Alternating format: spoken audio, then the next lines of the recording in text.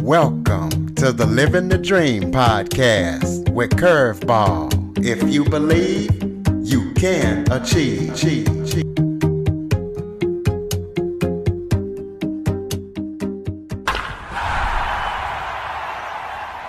Welcome to the Living the Dream with Curveball podcast, a show where I interview guests that teach, motivate, and inspire. And today, we have an inspiring story of survival. Corry Macdonald. In 2011, Corry survived the Fukushima Japan earthquake. I'm sure we all remember that, where there was a nuclear plant leaking, whole bunch of lives lost, a lot of stuff going on. So we're going to be talking about that experience and what she experienced doing that and after. So we're going to be talking about overcoming life's challenges.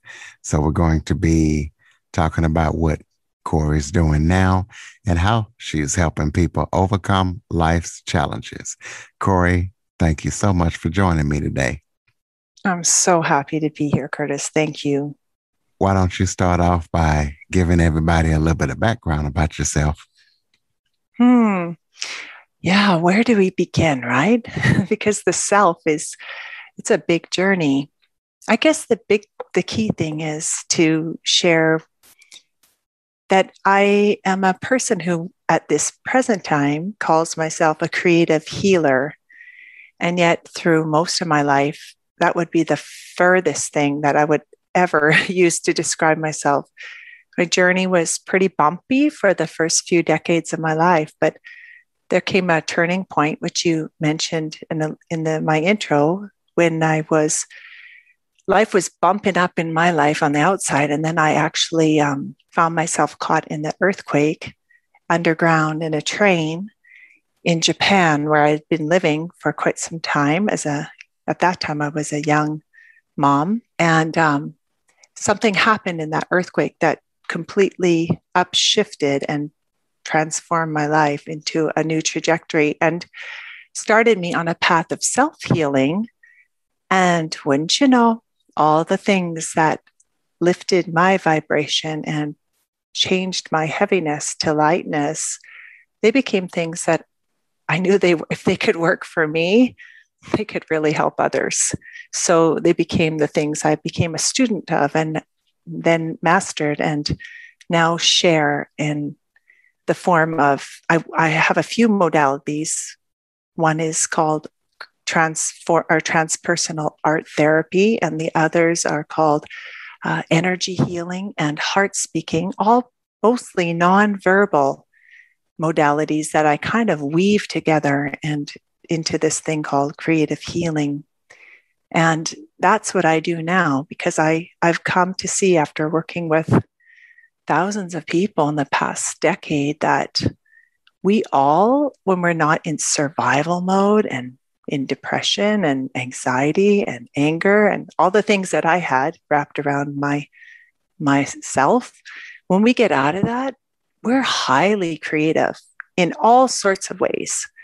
And we are actually in our joy when we're in our flow of creativity. And I don't mean with a paintbrush, but it can be that way. It can be with how you cook or how you put yourself together with your clothes or how you create a business or a podcast. Like right now, we're creating this right now, co-creating actually.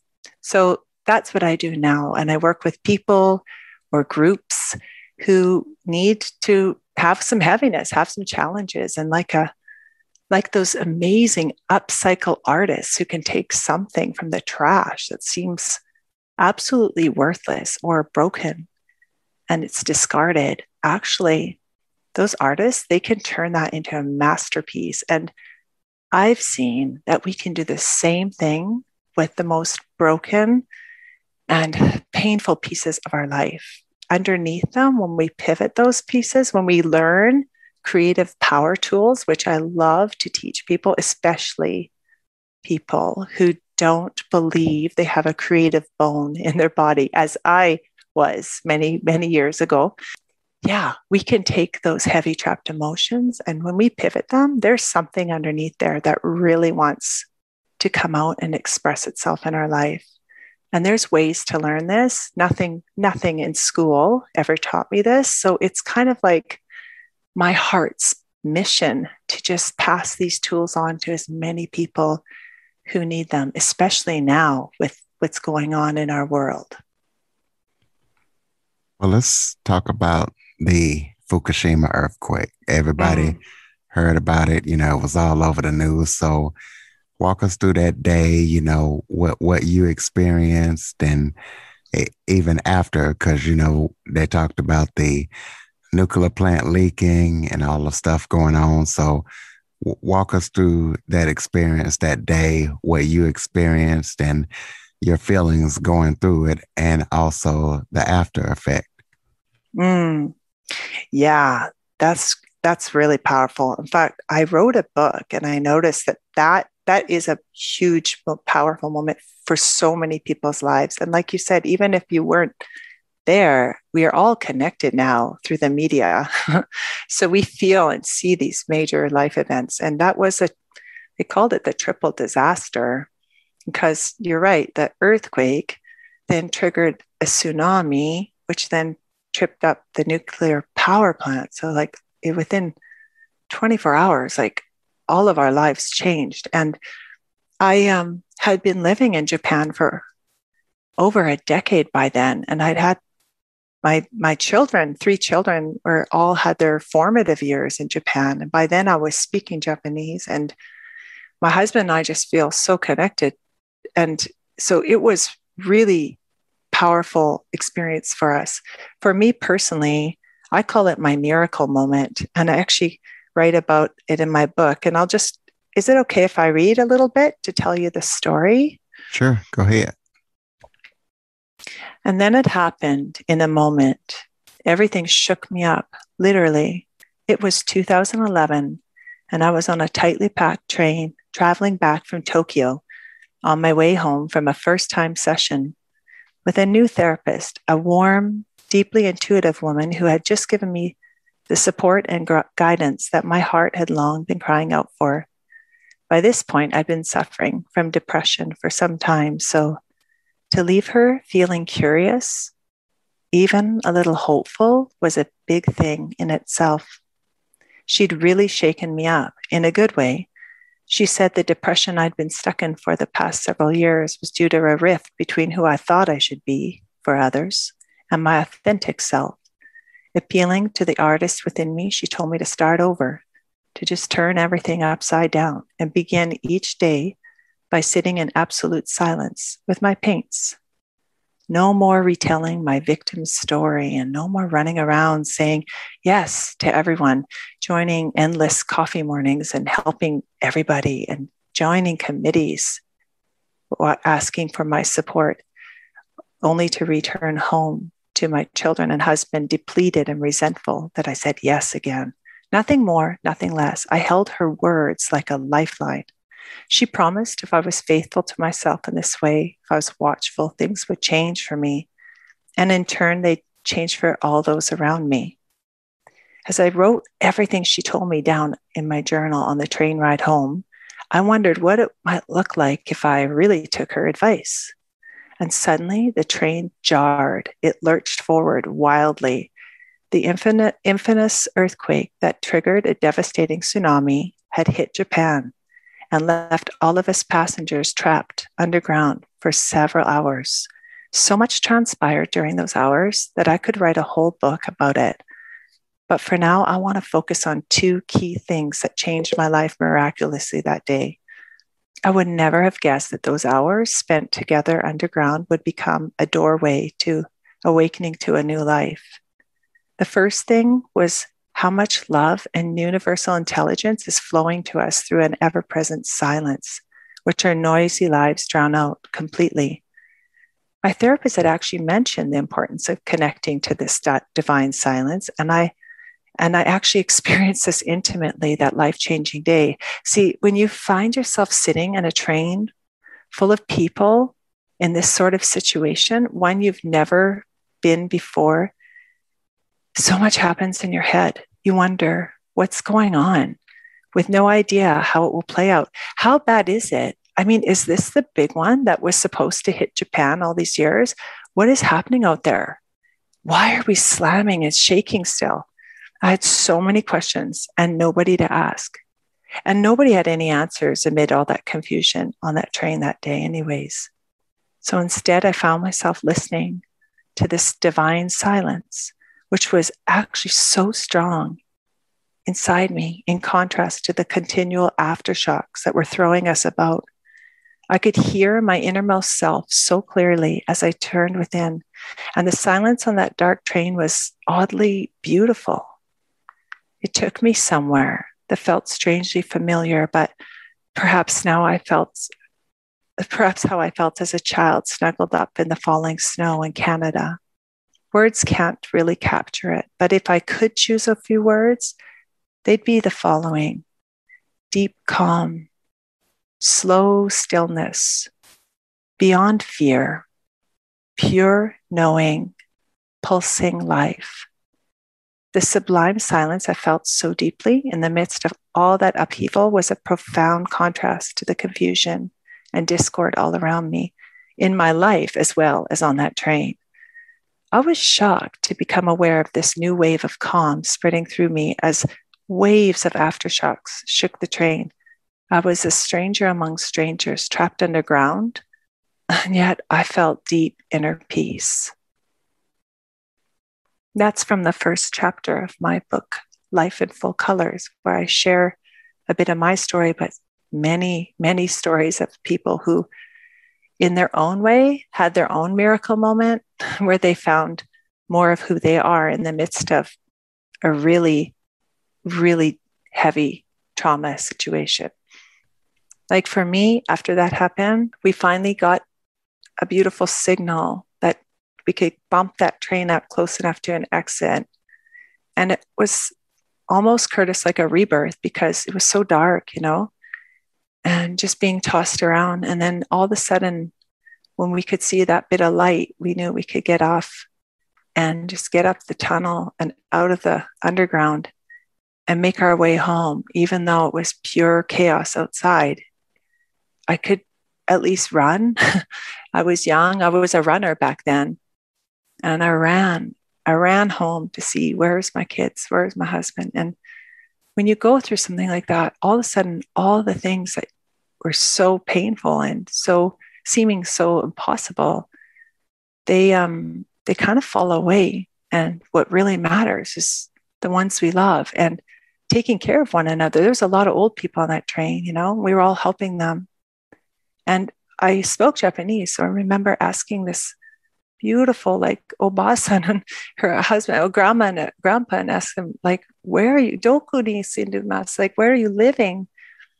And they were living way farther than me. And they had a bigger journey home. We all had to go by foot. But he looked at me and he said, but we're alive. We're alive. And big smile. And then you heard of many stories of shop owners, 7-Elevens on every corner in Japan, just giving away food, people opening up their rooms and hotels for these people who had a long way to go home. It was a big life lesson for me. And I made a promise at that time, I didn't really believe in a higher power. I'd thrown everything away. I made a promise that if I get out of here, I'm going to follow that impulse that I've been avoiding to study art therapy. And I'm going to go, I won't even have time to study. I'm going to go up north and I'm going to help them. Because I started to hear more and more reports as we came out where it was coming from, this epicenter. And I knew it was from up north. And I said, I'm going to go up there. I'm going to help the survivors. I'm going to take art, let them get that heaviness out of them. I knew that much. And then it played out like that. That's how I started my journey of sharing art as a therapy tool with people, just on the impulse, Yeah, it's amazing how life just opens up doors where we didn't see there would be a door before. It definitely is amazing. And I'm definitely glad you survived. And how long did you stay in Japan after, and what made you decide to leave Japan? Because it sounds like you were there for a while and you really enjoyed it and you were getting used to the culture. Yeah, that's right. In fact, that's a great question because at that time, most of my friends fled from Japan. When you mentioned the nuclear power plant, that was really disconcerting for a lot of people. You know, they start to think, wow, that's where all the food, all the rice is grown in that area. So there was big concern about, contamination and how would that affect our food. So a lot of people fled. And fortunately, my husband's work is partly why we pop around the world. He's working, running international schools, which is like a school system in all these different countries where maybe a family gets sent there to work for, I don't know, cosmetic company, car company or something. And it's for a season of life that you want your kids to continue learning in English. So these schools are there. And he just felt this sense of duty. His heart is to be creative in education. So he connected actually with the US military, has a lot of bases there. And they together worked daily to check the air quality, and they were constantly checking, is the wind bringing this over here? And it turned out it was not nearly as bad as people thought it to be.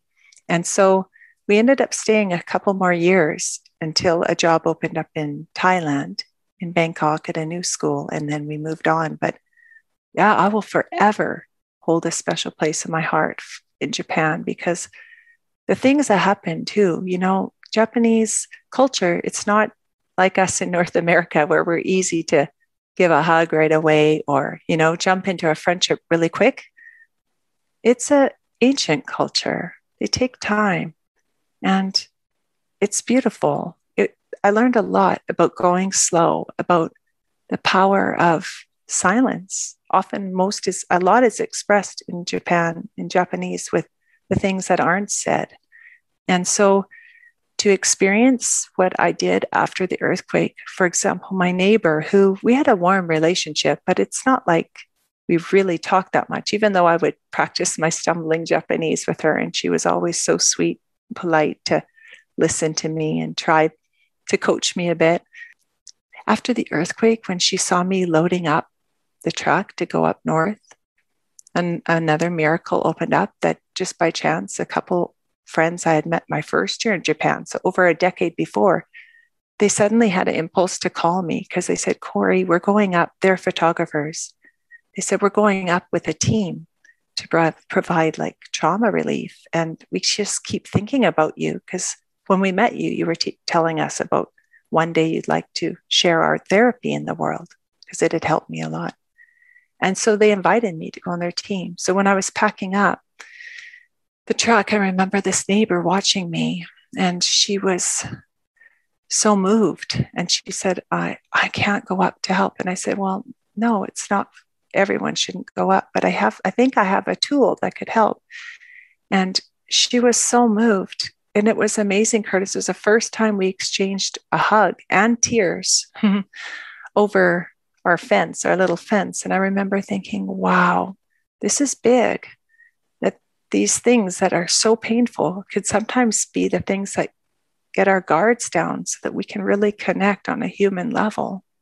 And she supported me so much. She supported me financially. She went out and got the neighborhood to bring together as many art supplies. Also, she reminded me I was going with a Western mindset. If you look what I was taking up, she said, you need origami paper. That's a very soothing tool. We create from paper. And I thought, oh, yes. I was taking, the things we'd have, paints and clay and things like that. And it turned out the origami paper was the best because I didn't have a water supply to wash hands or it's a disaster zone.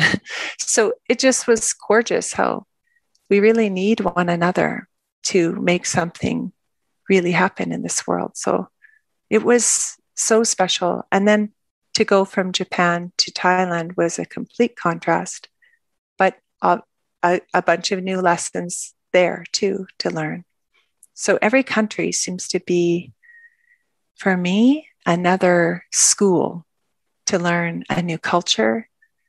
You have to really watch and listen and then flow with it. And there always seems to be another energy or healing modality that I learn. In Thailand, I learned a lot about energy healing and the power that we have that we can tap into to heal ourselves. So that was beautiful to realize, wow, wherever I've gone in this world, I can learn from the culture. And also there seems to be a teacher or a life situation that I learn from, and I can pass that on to another. I'm really, really grateful for how my life journey has transpired. I didn't know it would go this way. So tell us about your book and any other books that you've written, any other projects that you are working on right now. Yeah, the book came through during lockdown. At that point, we had gone from Bangkok to Dubai in the Middle East.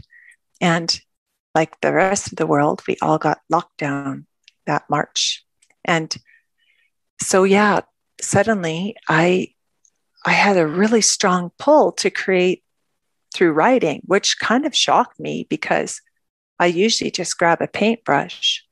But suddenly I saw that no matter where I was, like whether I was in Japan, working with a small group of women there that I had met, we formed a healing circle, or whether I was in Bangkok, working with a group of teachers at the international school or kids, or whether I was with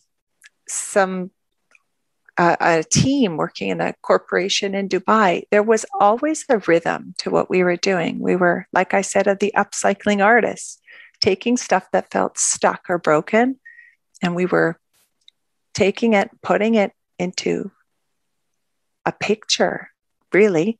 It could be a scribble or a doodle, just dumping it and seeing what wasn't working, and then imagining or imaging in what is working and showing what that is, creating a template for that, and teaching them how to actually bring that into their day-to-day.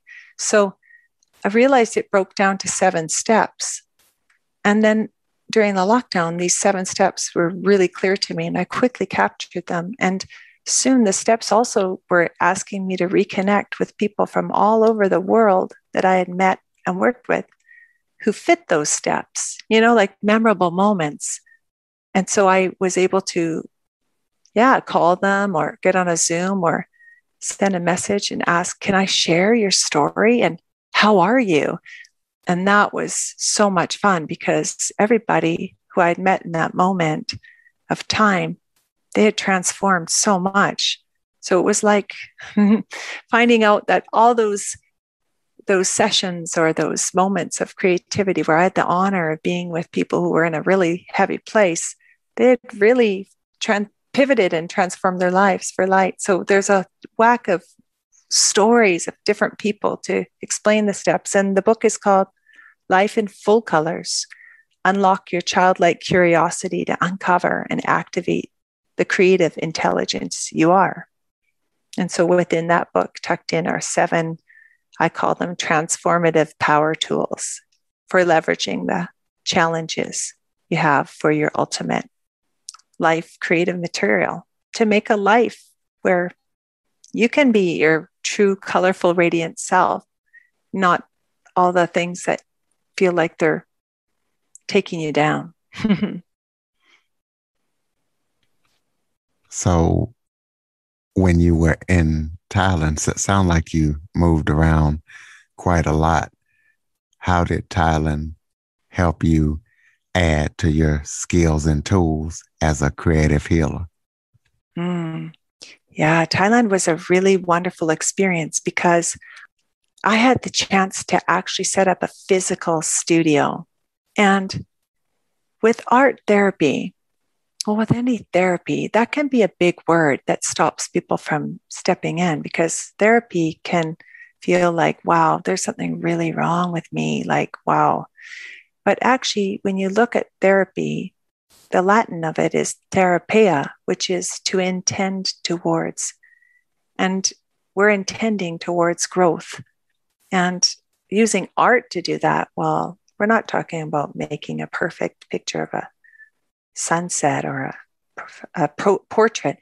We're literally talking about moving energy out on a page, kind of like a kid in preschool, scribbling out some amazing, energetic, drawing. And so moving to a place like Thailand, where things like, it's a Buddhist country, so things like meditation, yoga, retreats, they're very much embraced there. So I felt like, wow, we just went on this huge, I've went on this journey with so many students and participants and workshops, and we could meet together in a space. And I learned so much about the power of doing upshifting work in a group. Because when we are all alone, we're just, well, scientists say they can break us down into the smallest quark, and we're just vibrating energy. But when we get those energies in a room together, and we're all doing it with the intention to grow, the things that I saw were amazing. For example, I remember this one group, they got to know each other after a few months. So the trust was big, and everyone felt really free to just let everything onto a page. And they got really skilled at transforming whatever was stuck that week. Like, I don't know, my partner's driving me mad with this, or I'm worried I'm losing my job. But I'm kind of ready for a change. I'm not sure which way to go. Like, you could bring anything onto a piece of paper. And so one day we were realizing it's getting near the end of our course. So they were feeling like a bit nostalgic, but excited about all they had learned. And everyone got the sense that they were ready to move on. They were ready to, some of them become artists, which shocked them because they didn't know how creative they were. Some were ready to start new careers. It was that kind of energy. So they decided as a group, because we make it as we go, let's create not looking at each other. I mean, they usually would sit in a circle on the floor. They decided to turn their backs to each other and kind of have a surprise with what came through in the paintings that day. So they were flowing in the paint. I think we had drumming music on. And I walk around and my jaw drops because every single painting has wings. There were a lot of birds that came out. There were a couple butterflies. And then there were some kind of just abstract, gestural, wild paintings with these gestures like an opening of wings. I was so excited for them to finish their flow so we could turn around and show each other the paintings, because they saw it right away. Wow, they were flying. They were ready to fly right out of that course and into their lives. And moments like that where we see that we're so interconnected, and when we gather and we're real and authentic and vulnerable with one another, and we share the things that aren't working together, our synergy, it's nature. We help each other to elevate. So Thailand for me was like a playground. I could try things and test things, and I didn't do it myself. It was always noticing the energy of the group and saying, guys, I feel this. What do you feel? And they would always reflect back to me, yeah, this feels good. Or no, we want to go this way. And I learned so much about listening and following as an art therapist, rather than thinking I had to lead and have everything figured out. I mean, it was new for me. And I was so grateful to understand that the best way to lead is to listen and learn. I learned a lot in Thailand. Well, what can we expect from you in the future? What kind of things are you working on? Got any more books coming up? Any more courses, podcasts, anything like that? I was just having this conversation with my husband, because from Thailand, yeah, we went to Dubai for 4 years, and now we're over here in Europe, in Belgium, and we're back in 4 seasons. And there's this pulling on us that we kind of wonder. We're doing this loop, and Curtis, we're kind of wondering if we're making our way home to Canada. So we've been having some beautiful thought experiments about, like, we don't know how long we'll be here. While we're here, we're so enjoying it. Of late, it's been a lot of work I've been giving with energy healing, because that can be done remotely.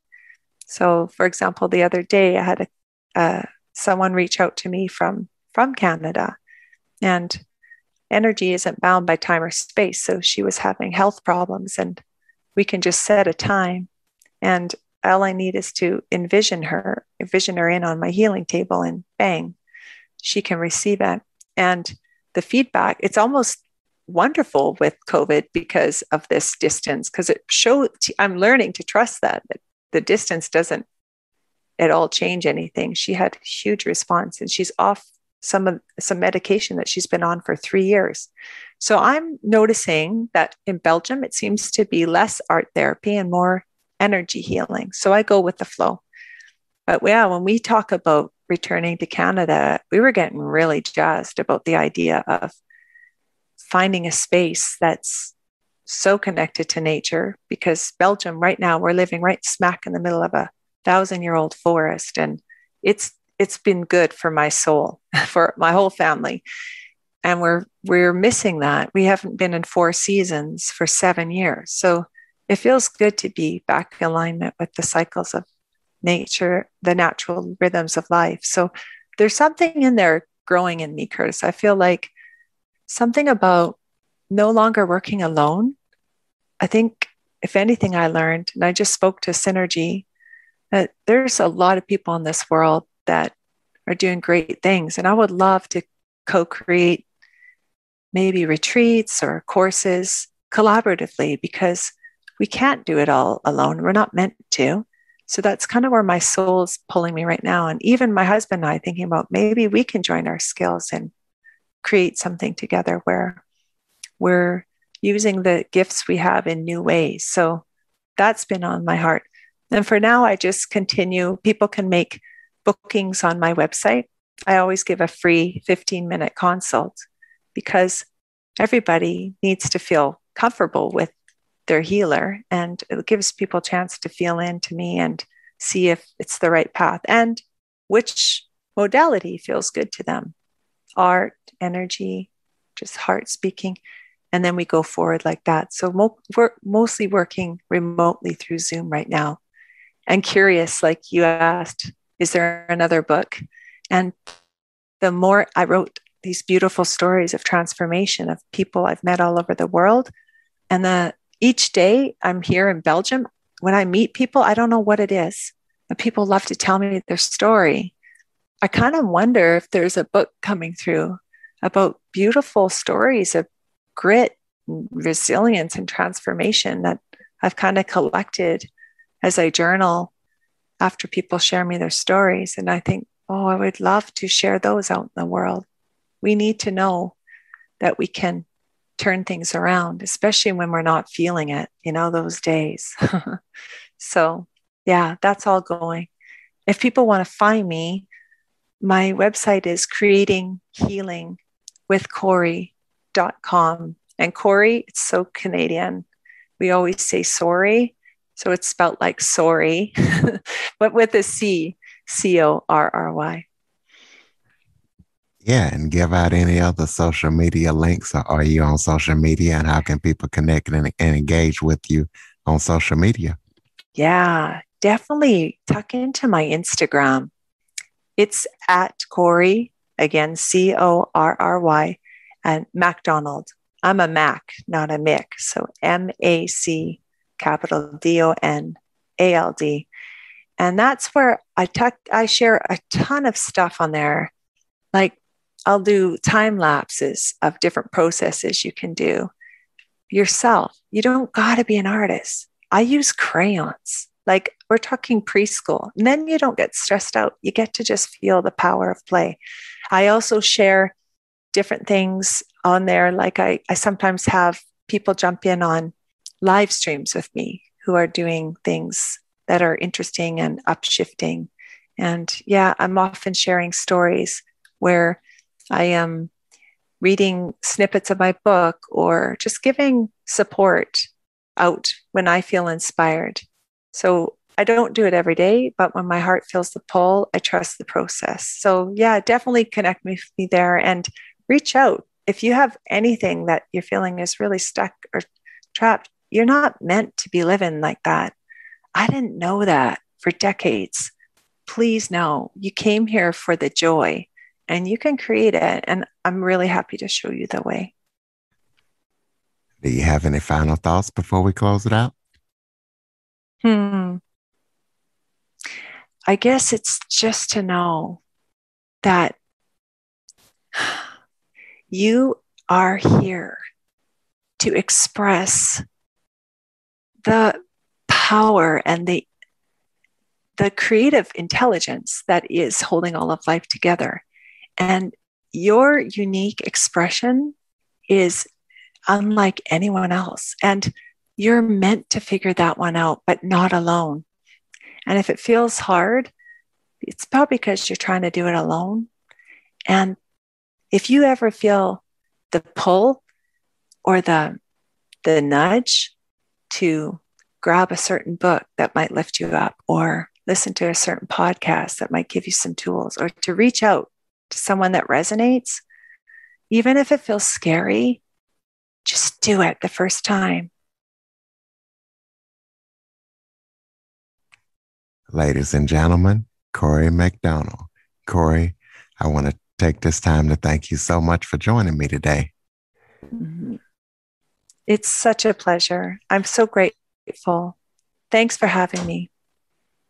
Anytime, and listeners, please be sure to like, follow, rate, and review after listening. And for all you Android listeners, go to the Google Play Store and download the Living the Dream with Curveball podcast app. For more information on the Living the Dream podcast, visit www.djcurveball.com. Until next time, stay focused on living the dream.